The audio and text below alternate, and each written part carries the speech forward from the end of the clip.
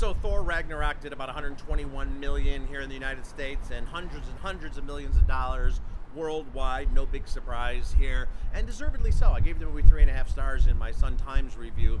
What I liked about this film is that it's mostly a comedy, and I think we kind of needed a superhero comedy. We've got a lot of dark superhero films in the past, and we're going to be getting some coming up in the months and years to come.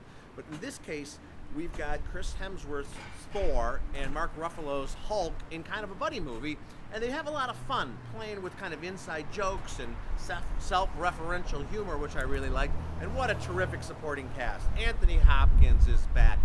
Academy Award winner Cate Blanchett, who plays Hela, the goddess of death. If your sister has a nickname called the goddess of death, run the other way. And Jeff Goldblum is at his Goldblumiest, playing the Grand Master, who's a crazy villain, and some cool surprise appearances as well.